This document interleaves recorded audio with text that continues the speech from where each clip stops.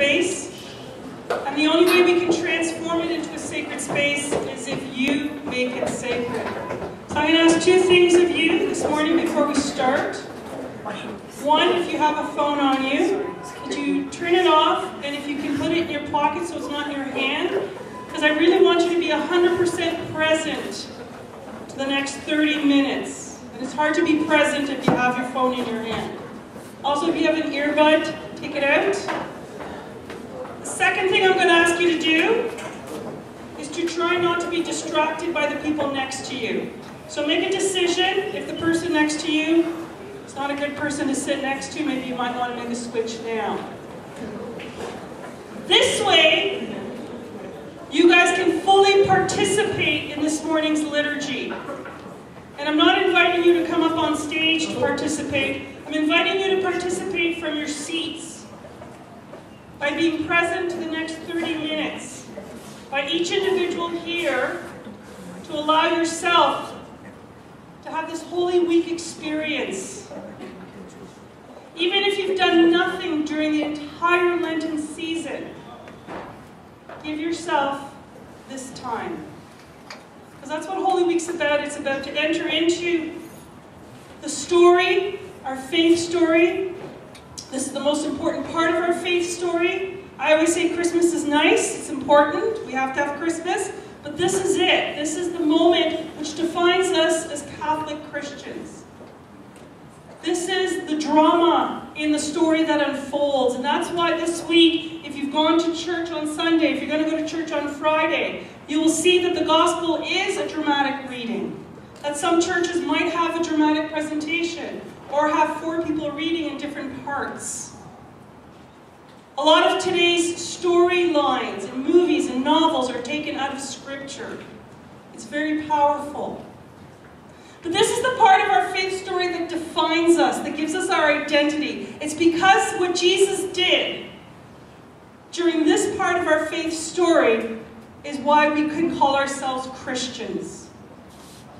And that's why this week is so important. That's why this week we've asked you to stop, to take the time, and to enter into this experience. And so we're doing so today as a school community to help you get focused on Holy Week by grade level. If you've been to this liturgy before, because that's what can happen when we do it over 2 periods, that's okay. Seeing it for a second time helps you to pick up on things that you didn't see the first time. This is my 4th time, and I'm loving it, and I'm seeing and thinking about things in every liturgy that's different, because it's helping me enter into this story more deeply. So this morning, I'm going to start with a prayer, and then the drama will unfold, and then I'll come back and bring some closure to this liturgy. So let us begin with a sign of our faith. In the name of the Father, and the Son, and the Holy Spirit. In the name of the Father, the Son, and the Holy Spirit. Peace be with you. Loving and gracious God, we thank you for the gift of this day, of our lives, for the opportunity to grow in faith, to be part of the St. Michael community, and to go deeper into what you have called us to do in this life.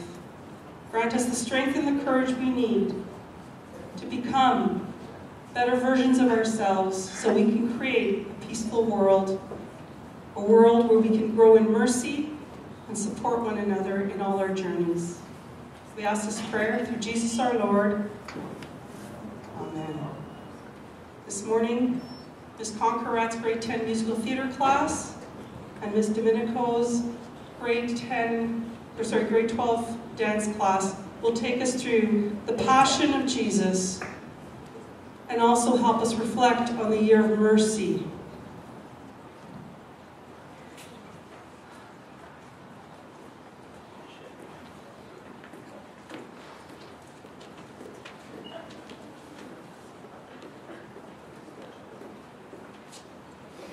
Ashley lives alone with her mother, who developed an alcohol addiction ever since her father left them.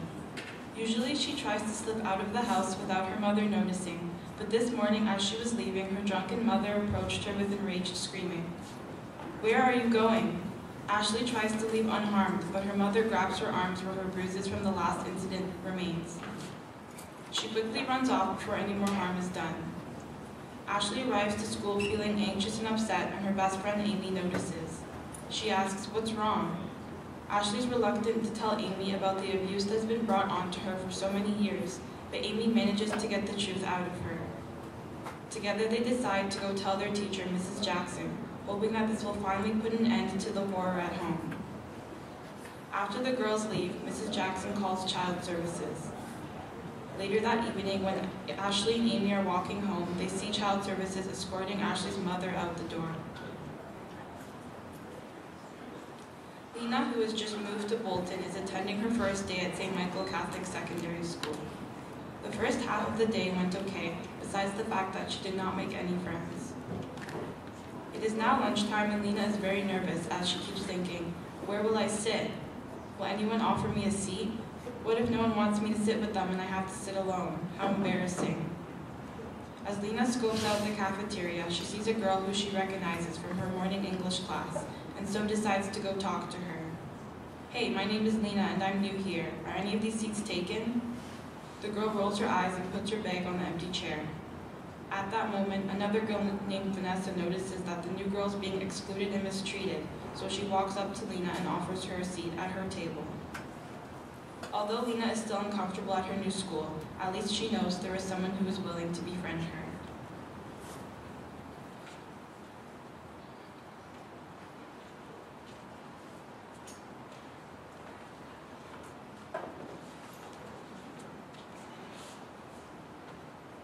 A young girl is walking home from a long day at school. She stops and sees two classmates at the end of the street. She continues walking, trying to avoid them, although at the same time notices a homeless woman and stops. She greets the woman and gives her something to eat. The woman is filled with happiness, smiling at the girl. The girl is happy with what she did until she looks up and sees that the two girls are pointing and laughing at her. They're making fun of what she is wearing and the makeup she has on and what she did. She runs home embarrassed and insecure. She then goes to her room and stares at herself in the mirror. She does not feel beautiful because all she can think about is what the two girls were saying about her. Her sister hands her makeup wipes and she removes her makeup. Her sister brings her to bed and says goodnight.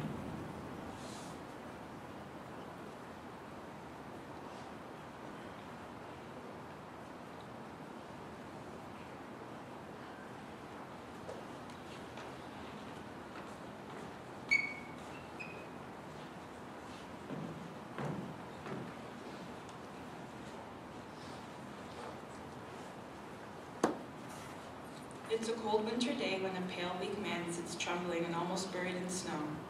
He does not have a warm winter coat nor a hat of any kind. Numerous people pass him by without giving him a second look. Soon, a wealthy woman approaches the man and looks at him with fear. Slowly backing away, she reaches into her pocket and throws a quarter at him. Even though he is grateful, it is not what the man needs, for he lacks dignity, a basic right of all human persons. A few frigid minutes pass, then another woman walks near the man and she notices him, and immediately goes out of her way to help him warm up. She takes the hat off her head and the scarf off her neck as she wipes snow off of the man. The woman gingerly places the warm attire on the man and helps him up. The man is still cold, but this kind gesture has warmed his heart and he gives the woman a bright smile. This is what the man deserved. He needed to be clothed both on a physical sense and on a spiritual one. On a crisp spring night, a teenage boy walks alone through an Erie subway station. He is constantly bullied, both at school and online, and is seriously questioning his self-worth. The bullies make him feel that he is a waste of space, nothing more than an insignificant little failure, and he is starting to believe them. He makes it to the tracks and is fighting the urge to jump.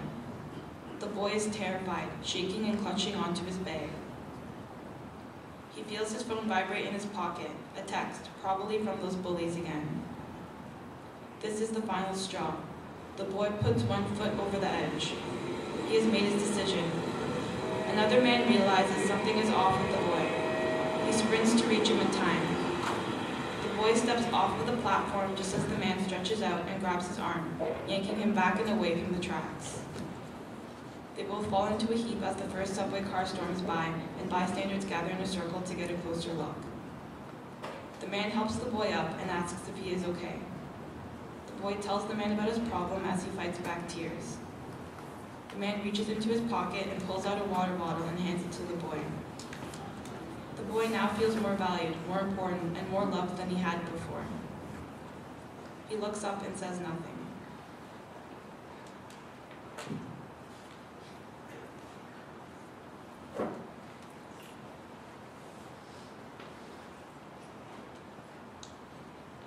The Gospel according to Mark. As soon as it was morning, the chief priests held a consultation with the elders and scribes and the whole council. They bound Jesus, led him away, and handed him over to Pilate. Pilate asked him, "Are you king of the Jews?" He answered him. "You say so."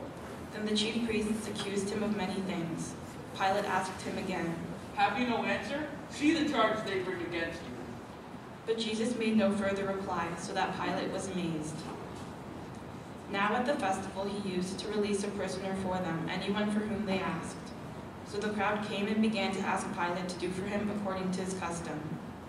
Then he answered them. "Do you want me to release for you, king of the Jews?" For he realized that it was out of jealousy that the chief priests had handed him over. But the chief priests stirred up the crowd to have Jesus crucified instead. Pilate spoke to them again. "Then what do you wish me to do with your king?" They shouted back. "Crucify him." Pilate asked them. "Why? What evil has this man done?" But they shouted all the more. "Crucify him! Crucify him!" So Pilate, wishing to satisfy the crowd, handed Jesus over to be crucified.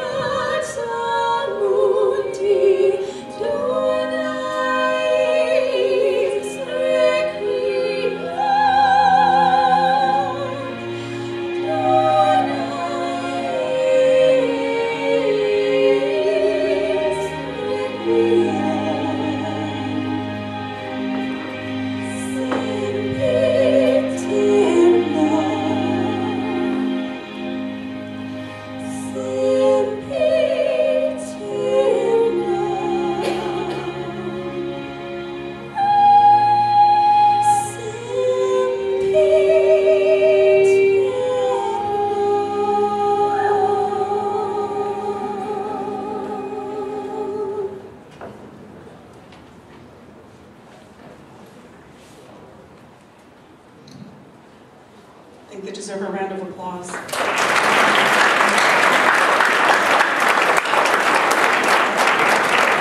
Thank you to Ms. Conrad and Ms. Bishop for singing that beautiful song. We have amazing talent in this school, and that's one way to praise God, is through the gifts that God has given us. Let's take a moment and just kind of reflect on what just transpired here on this stage. First of all, I'm going to ask Jesus in the cross to come center stage for us right now. And I want us to focus on the cross because this is what we do in Holy Week. We really focus on the journey of Jesus to the cross. And 2,000 years ago, the cross was a symbol of crucifixion, of death. Anyone who was sentenced to death, the time of Jesus, they knew what awaited them. They knew that to be executed on the cross was probably the worst thing that could happen because it was a very slow and painful death. You hung on the cross and slowly died painfully. And Jesus knew what awaited him, because in Mark's gospel we hear him say, if this cup can pass me by, God. So he's talking to his Father. He said, if I don't have to do this, let this pass me. But if it is your will, I will do it. And of course it was God's will. And Jesus had to step up and accept this death sentence for something he never did. He accepted this sentence of death so that we can experience forgiveness. And anyone else who continues to be born onto this earth, they are given the gift of forgiveness. But 2,000 years later, we have to transform this symbol of death, this symbol of crucifixion, into a symbol of hope. Because for some of us, we've kept it as a symbol of death and suffering. But we need to, each individual here has to make that decision as to what are you going to do with this symbol. And we see it here daily. I started this liturgy by saying, I think I did, this is my fourth liturgy. I could be repeating myself, I'm not sure, so help me out here. But in this calf, we continue to crucify people. Yes? Yes. We don't put them up on the cross, we don't see blood, but we hurt people every day. I don't know why we continue to do this as human beings. We did it this morning in Belgium through suicide bombers, have destroyed people's lives today to make a point. Innocent people. And innocent people come into this calf every day, into the school, into the halls, into the classroom, and their lives are destroyed by words or a text. Yes? It does, right? So what happened on the stage is pretty real. At school, at home, unfortunately, some of you experience this at home. And that is tragic. In my first couple of years of chaplaincy at another school, I got a phone call from a student. I was sitting in my office, and he said, "Miss, I'm at the Islington subway station. Can you pick me up? I decided not to jump." That young boy, whether I think he was grade 10 or 11, because he was still in the school for a few years, I don't remember, but he's now into his mid or late 30s. He's an awesome guy. He does things for the community. He's always advocating for people. Just makes me so proud. Well, what made me proud is on that day when he was on the edge. That was his cross that day, the edge of the subway platform. And what put him on the edge of the subway platform were the people in his school.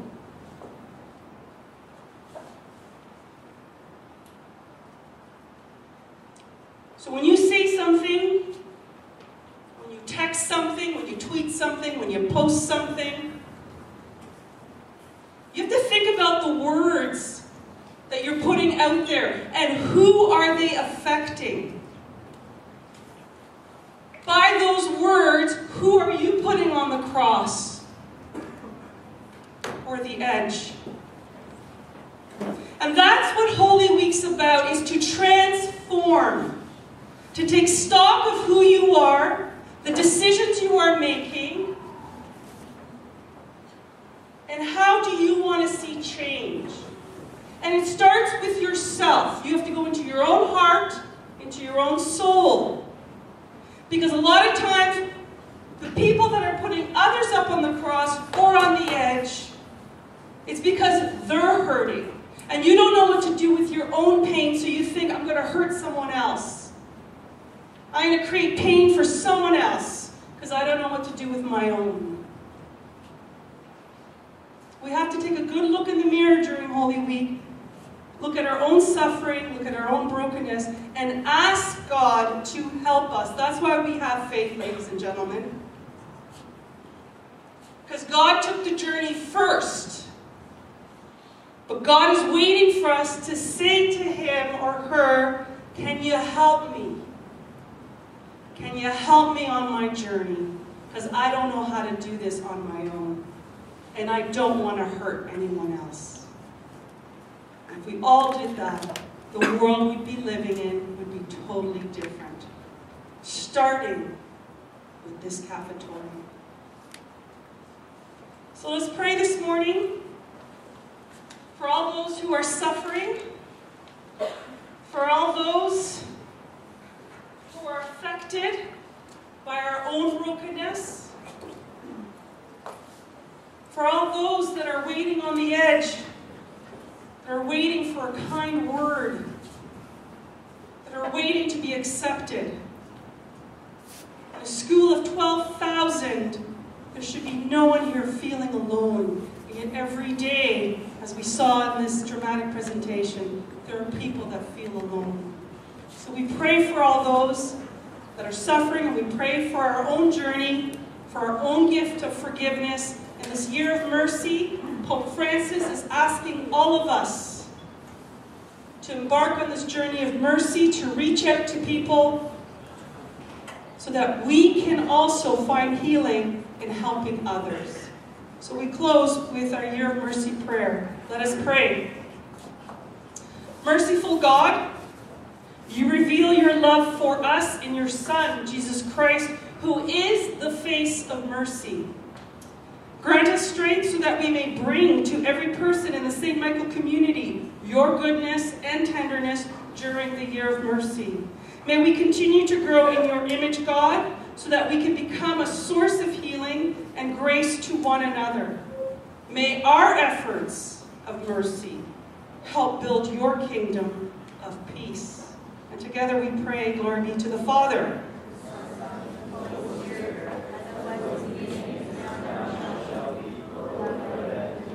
Saint Michael, in the Father, and the Son, and the Holy Spirit, amen. And before I invite Mr. Pickering up here, I want to wish you guys God's blessings to you and your family. May you take the time during Holy Week to make a difference. Thank you, Mr. Loco. Good morning, everyone.